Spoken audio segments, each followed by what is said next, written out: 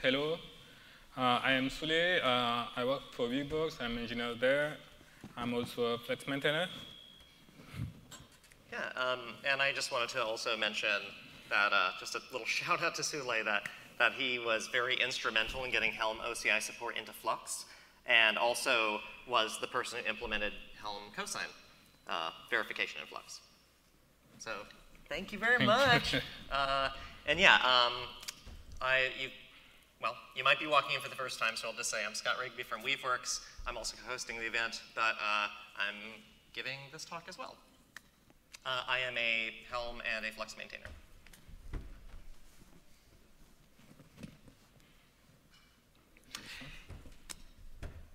Oh, right. So thanks for joining us, everybody. So today we're going to be talking about the integration of OCI artifacts as sources in Flux. You know, Flux has the concept of sources, and they can be Git as a source, OCI, or excuse me, you know, S3 compatible buckets as a source, Helm repositories as a source, and now OCI repositories as a source for everything. We're going to start with an intro where we'll see what OCI artifacts are, what their advantages are, and why we even want to use them. And we'll then cover new features introduced in Flux around OCI artifacts.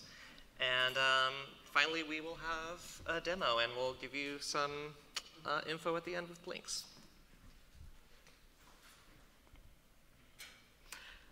Okay, right. So thanks, Soulé. Yeah. So what is an OCI artifact, and why would we want to use it? So what we're showing up on the screen right now is something that many of you should be familiar with because you're here at KubeCon. But if not, and either way, we're going to do a comparison with artifacts and OCI images. So this is an actual, the JSON for an OCI image manifest. It is a OCI, for everyone, hopefully you know, stands for Open Container Initiative. And it's essentially what happens when you build a Docker image or use any other OCI compatible tool to build and distribute images. So the image manifest describes the components that makes up an image. So it's basically pretty much everything that you will need to run a container down the road. So the config layer that you see at the top contains layer ordering information. So if you've got, you know, if you've seen images have multiple layers, right? So that you want them to go in a certain order, generally speaking.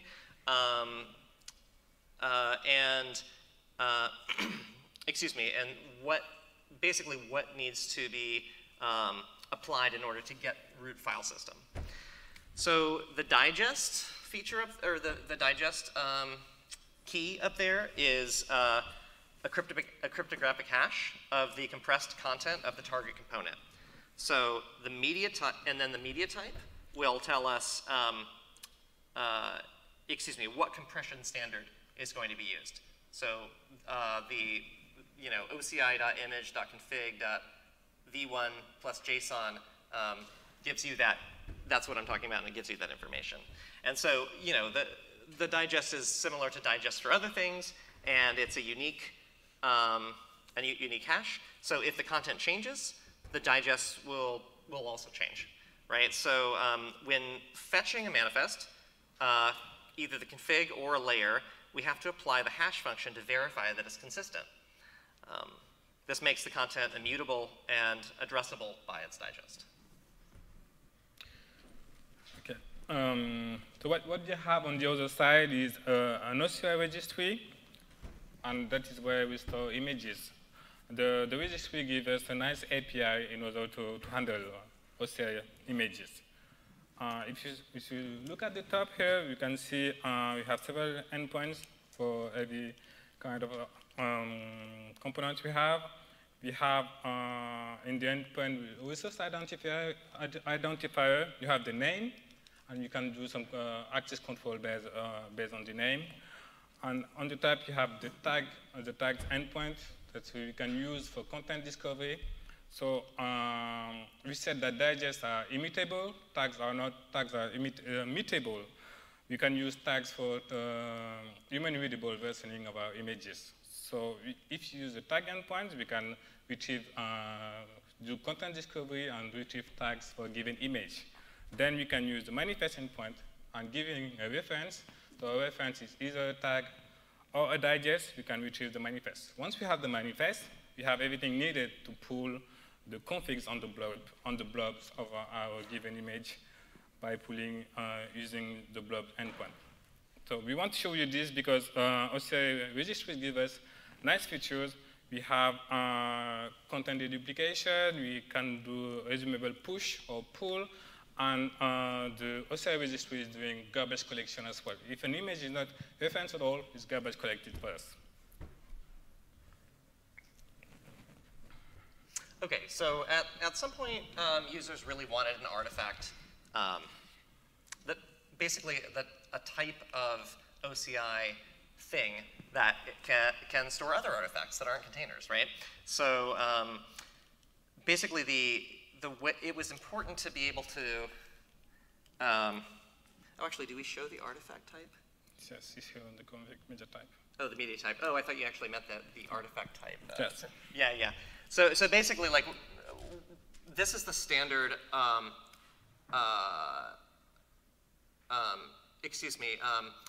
artifact type for Helm. It's registered as a media type, and that's the application vendor CNCF Helm config v1 plus JSON type. So that allowed people, like, say, if you're using tools to get information from an OCI registry to say, hey, I just want my Helm charts that are stored there. In this case, it's Helm charts. Other artifacts can be stored as well. And you don't want to, say, parse through all of the container images in that same registry. This type was a thing to allow you to do that. And the Microsoft, well, what was then the Microsoft project, which is now a CNCF vendor-independent project called ORAS, which is OCI Registries as storage, has a really good tool set to allow these things, so you don't have to do it by API, but you could. Yeah, and we've, I'm looking at my speaker notes for a sec, sorry. Yeah, I mean, ultimately, you know, like, the idea is to use config media type for this, but, you know, users, there is a thing that was just added called artifact type. Yep, yeah. And I think that's what you meant there, was that that is a way kind of to categorize artifacts so that you don't have to register every type. So you could say, I have 6 different artifact types. You know, one's customized manifests, one's Helm charts, one's OPA policy, you know, whatever, right? And I want to be able to get only those things through an API. It wasn't really easy to do that unless you specify the media type, and generally you have to register that if you want to use it for anything besides internal use. And so what the spec change, basically with that addition, very soon you'll be able to not only have a different media type, but you'll be able to use the standard media type for artifacts with different artifact type keys. So why would you use OCI artifact? The first use case is in order to collocate your code and your configuration. You could, for example, for those of you that know about Flux image automation controllers, today we use this to automatically reconcile actually our code and application. Every time we have a new version of our code, the image controller automation is reconciling it for us into our Kubernetes cluster. Today, if you have your OCI, you config as OCI artifacts, you can do the same things with your configuration. The second thing is consistently referencing your images with your digest. You can do tag versioning, and we can do access control, as we showed with the registries. Let's say Flux OCI. Cool.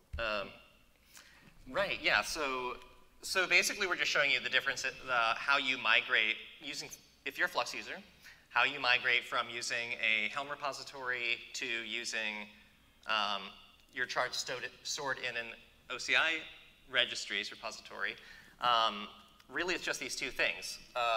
That's the square of red around there. It's really in the spec URL. You just put the URL as, if you're a Helm user, you know that you can do this using the Helm CLI. It's the exact same URL that you would pass for where your OCI charts are stored. It just needs to use the OCI scheme in the URI. So maybe just, because on the left, it's a Helm repository that for a Helm repository with an index, an HTTPS one that we say, and on the right side is when you move this to OCI. Yeah. Yeah, good distinction. Yeah, so we should probably say that the HTTP Helm repository, if for anyone that doesn't know, has an index file that lists all the information about all of the charts in that HTTPS Helm repository and all of the versions for each of those charts. So there have been cases, this is a pretty important point for people that are concerned with bottlenecks. For example, you may or may not have ran into this if you're a legacy chart user for Bitnami. Bitnami is one of the major chart, distributed chart sets of maintainers, you know, who rigorously tests their charts and images. And just they've been doing this for a really long time, and so a lot of folks trust them. They had to truncate all older versions from their, beyond a certain point for their charts, because just the index file was like, something like gigabytes. It was just ridiculously huge. And the reason that it needs that is because it doesn't have something like OCI, which has its own API for doing tags listing and things like that. So that's the only actual functional change you need to make in your CRDs for Helm repository. Yeah. The other change, it really just, when you're moving from a Git repository, so that was from a Helm repository to an OCI repository. If you're moving from a Git repository as your source, it's really just that. You simply change the URL instead of pointing to your to your Git URL. You point to the URI for OCI. And Semver and everything works. The Semver constraints, the ranges, and all that, they work exactly the same. So we have also implemented an integration with Cosign in Flux. So just to tell you how Cosign works, so Cosign is used to sign OCI artifacts. So the way it works is you create a key pair, an elliptic curve key pair, you sign your artifact manifest, and you store the signature with your OCI artifact.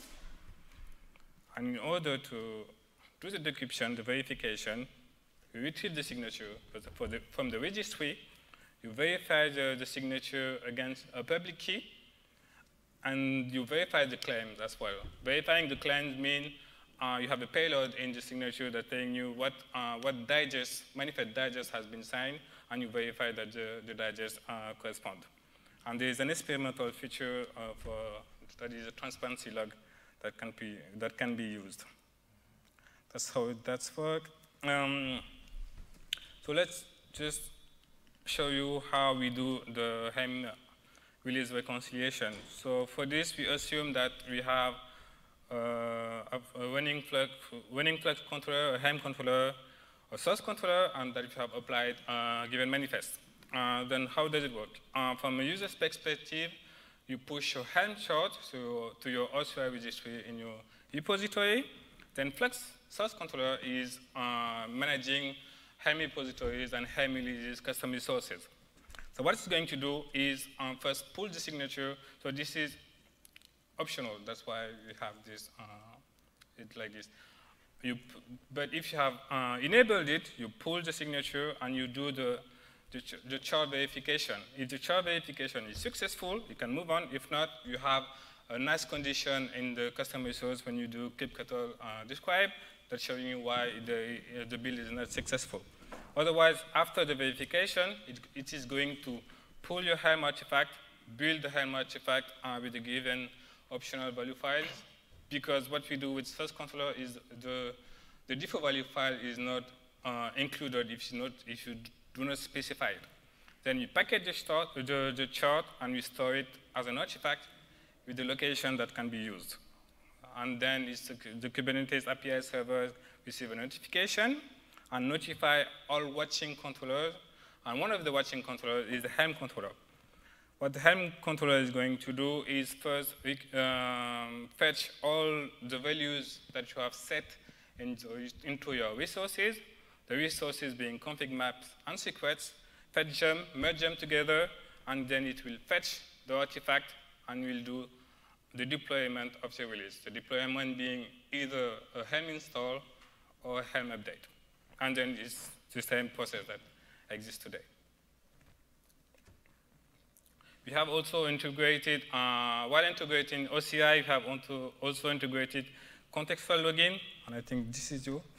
If you wish, I mean, it's perfectly fine. What we do is, this is something that we already had with the image automation controller. What it does is that it take your image, your cloud provider identity service. If we specify that we want to use a given provider, it will use the workload identity either to the service account attached to your controller, either to the node, just the identity attached to your node. And what it's going to do is, instead of providing a secret with authentication tokens, you can just set a field provider with the name of your cloud provider, and what Flux will do is Flux will ask your cloud provider for a token in order to authenticate and be able to pull the given artifact. Go on, Scott. Yeah. Only one other note I wanted to mention about that is it's actually it's a key on the OCI registry custom resource definition that just says provider. We didn't put those in the earlier slides because we didn't want to confuse, didn't want to add that new functionality when we were talking just about migration. But yeah, you just simply say GCP, AWS, etc., and the OpenID Connect. We support two providers, GCP, AWS, and Azure Cloud. Cool.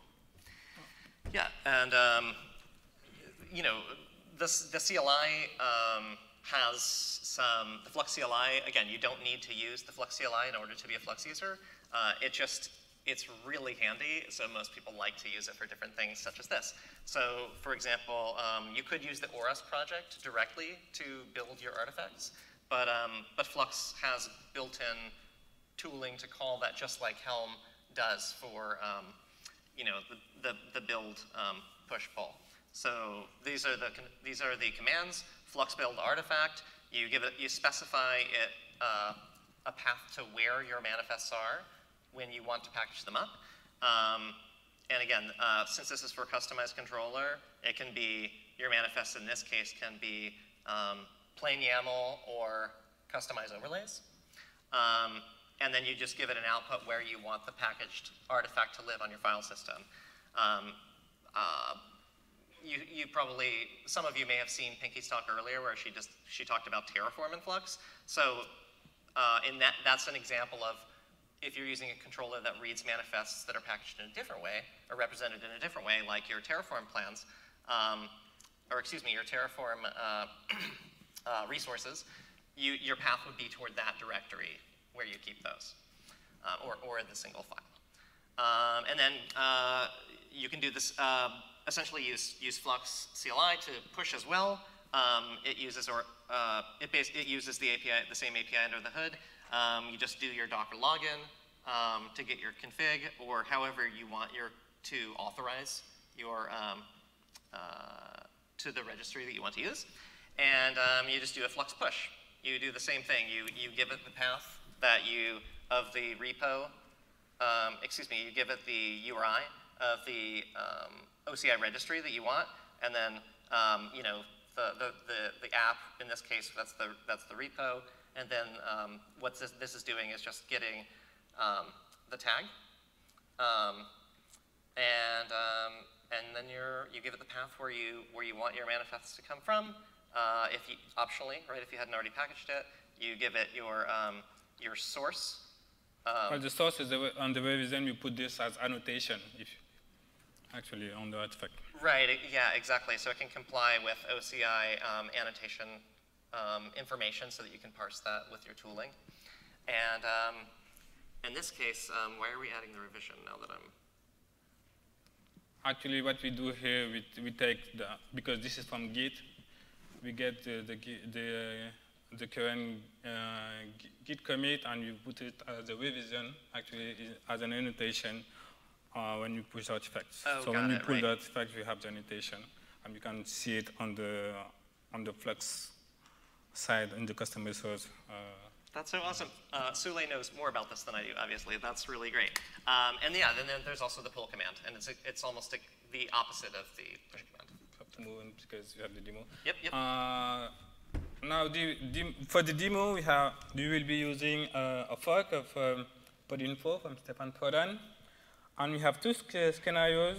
The first one is that we are going to migrate podinfo Kubernetes manifest from Git to OCI, so we will be handling packaging and pushing the manifest to GitHub Container Registry, signing it with cosign, and deploying them to Kubernetes. The second one is the same thing, but we will be using the provided Helm chart to migrate it to OCI, and again, packaging, signing, and installing to Kubernetes. So let's see.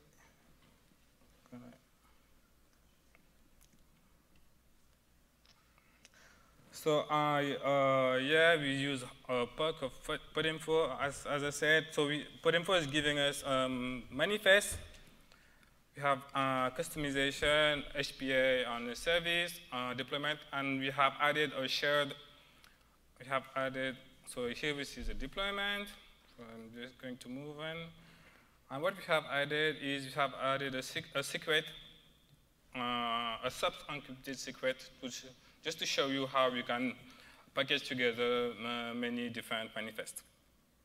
So this is encrypted with H. What we're going to do is we're going to package our manifest as a tower archive, and then we're going to push them to OS. First, we package them, so we put what is in shared and what is in Kustomize in the archive. I will show you what's inside. And then we're going to push with OS. When you push with OS, what we're going to do is we give the location and the name of the OCI artifact with the tag, and we provide as well the media type. Here is going to be a layer of tar and compressed with gzip. So then we push it. And that's just to show, again, that you can push with either Flux, CLI, or ORS. So we have the digest. What we can go is look on GitHub that we have new digest with 6.2.2. Then we're going to sign it. In order to sign it, we use the cosign CLI that will be generating asymmetric keys for us, private and a public key. And we're going to sign our artifact with the private key. So when we sign, you specify the location of the artifact, and cosign, you're going to pull it, retrieve the manifest, and sign it for us. And then push the signature collocated with the manifest. When it is pushing the signature, what we can see here is that it set a tag for the signature, finishing with .sig, and the tag actually is the digest of the manifest, of the OCI manifest. So now this is done. So we need the public key in order to do the verification in Kubernetes side. So we create a secret with this, and then what we're going to do is we're going to deploy an OCI repository named podinfo with the location of our OCI artifact, and we're going to provide a server And at the end, what we do is we set a verify field with the provider set to cosign, and we give the secret reference containing our public key. So we apply this, and then once it's applied, we can look at our custody, our OCI repository, and here what you can see is that we have an artifact, the artifact containing our manifest, and we can see at the end that we have in the condition, you can see that we have a condition type source verified, and that it has succeeded, and you have verified the signature of the given revision. Here. So now what we're going to do is we're going to, using the Flux CLI, we are going to create a customization that is going to fetch the artifact set by the OCI repository and apply the given manifest in Kubernetes.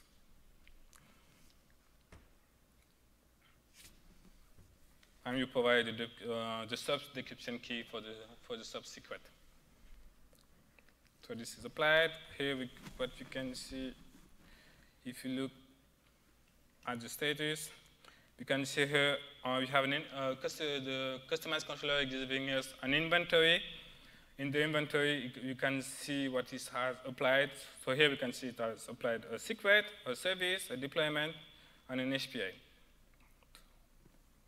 Those are all the manifests that were part of the archive that you push at the beginning. So we look at them then. We check that all of them are ready, the deployment. And also, we have checked that. Here we can see the secret.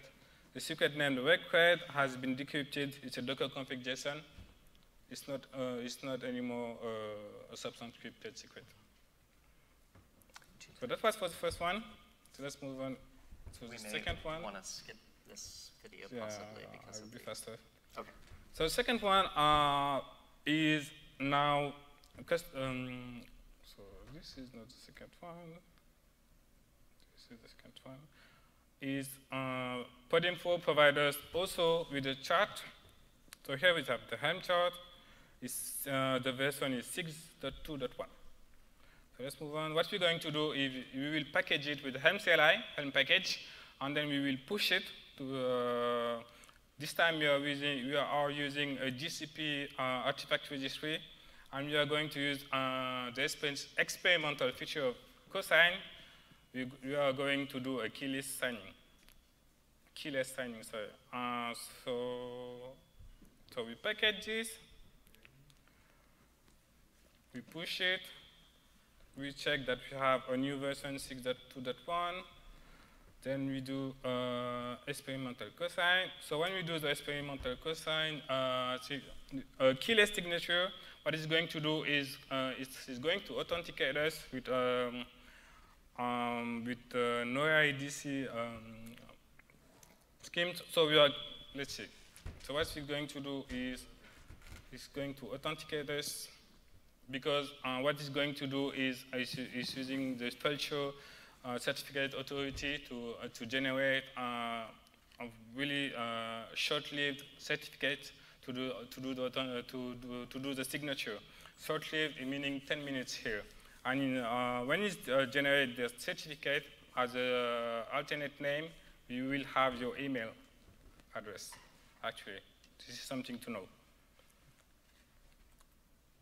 So now this is done, and here what you can see is that it has signed and pushed the signature. At the bottom, we can see that it has signed and pushed the signature to our registry.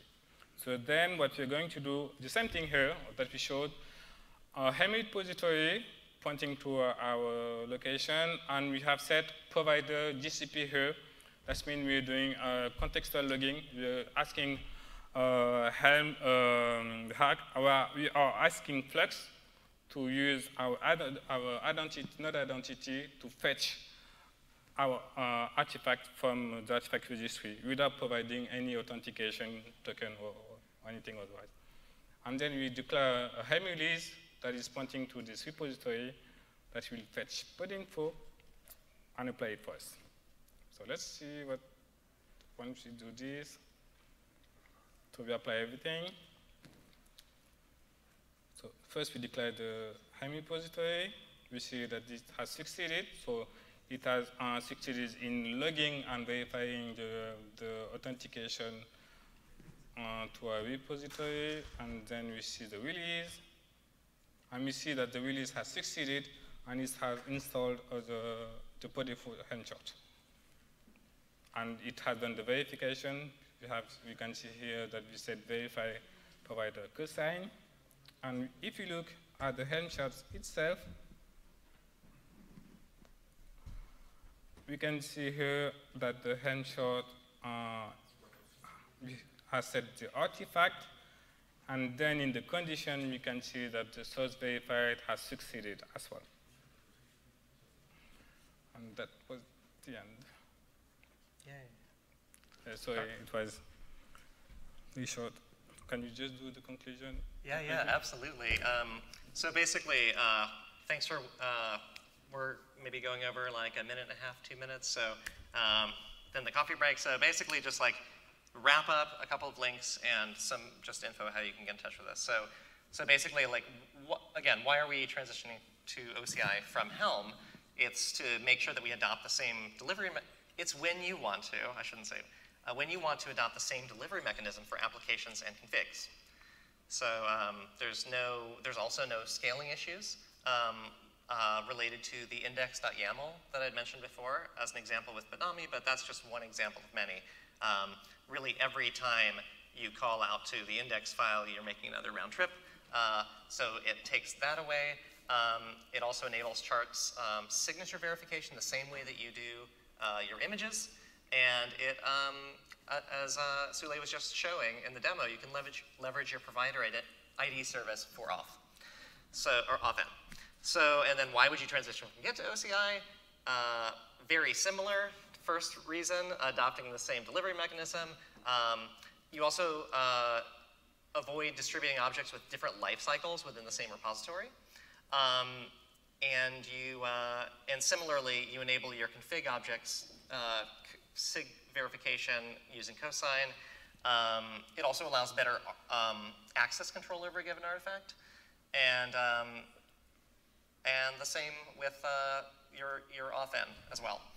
So there's some links if anyone wants to screenshot it. Yeah, we'll also upload this PDF with these links, and please stop by the Flux booth. We've got a lot of good talks coming up on this topic and other topics. So thank you very much. Thank you.